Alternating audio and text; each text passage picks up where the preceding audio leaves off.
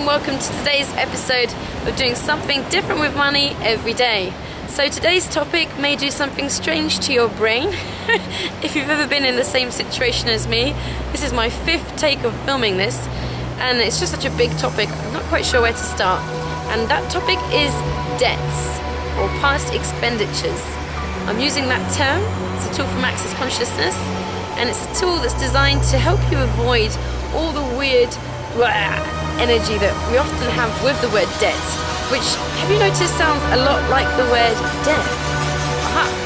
So, I could talk for hours on this topic. I have a lot of past expenditures I'm clearing, but the thing I'm going to just show you in today's video to keep this nice and short and sweet is that I am taking pieces of paper and my past expenditures, you might recognize this tax bill, and I'm going to write on them, this bill is fully paid now. I'm just going to do that.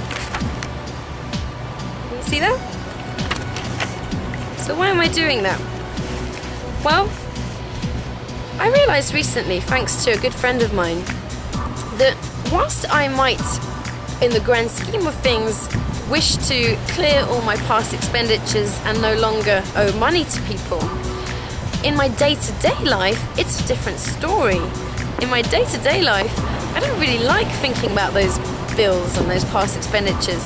I don't really like making the payments, and I tend to feel a bit of a grudge towards all of it, even though some of those past expenditures have helped to create brilliant things in my life. So a friend said to me, "I'm bored, Sandy, of you not wanting to pay me back now. Pay me back, please." It was a bit of a kick up that, and it made me realize that she was right. Somewhere in my world, I didn't want to pay her back.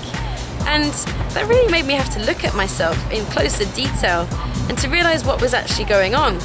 So what was going on? Well, basically, I've been holding on to my money and not wanting to pay people back. And what does that create in the long run? Well, it creates less and less money to hold on to, because when you're holding on to it, somewhere you're coming from the point of view that there's not enough money out there, and that if you do have to pay this debt back, you're going to have less money. Whereas the point I'm making in this challenge is that there are actually unlimited amounts of money out there. We know that there are unlimited amounts of money out there. Then paying a bill is just paying a bill. It's just another reason to create money, another reason to receive money, to be given money. So what I'm doing with all my bills is I'm writing the same phrase on them, and I'm committing to actually paying them. Because, kind of like with the investment I talked about in this episode, until we really decide and really choose and demand to do something, then nothing's going to happen, because we're putting zero energy into it. And I've been putting almost zero energy into my past expenditures. I have been paying certain ones back, and I've cleared some of them, but you know, I'm making really small progress, and I know I could be just going. So my target is to start going and to really clear all these past expenditures.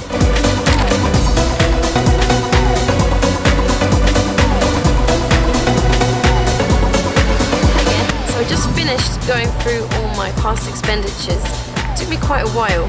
I just wanted to add a little PS, because I noticed that as I got to the end of it, I started to feel more and more relieved, and more like, wow, if I actually did have all of this cleared and I didn't owe any of this money anymore, I'd feel pretty amazing. So I'm now asking the universe to help create this energy in my life, because I don't think I've ever had that energy before. I've been in debt for as long as I can remember, since I was about 17, and I grew up around debt. So I literally don't really know what it's like to live debt-free. So taking each and writing, this is fully paid now, it's given me a really amazing sensation, the sensation of not being in debt. So that's quite a powerful tool, because I can now use that as a benchmark, as a target for what I'm heading for. So it feels really great. Just wanted to add that in case it could help you as well. Thanks for watching.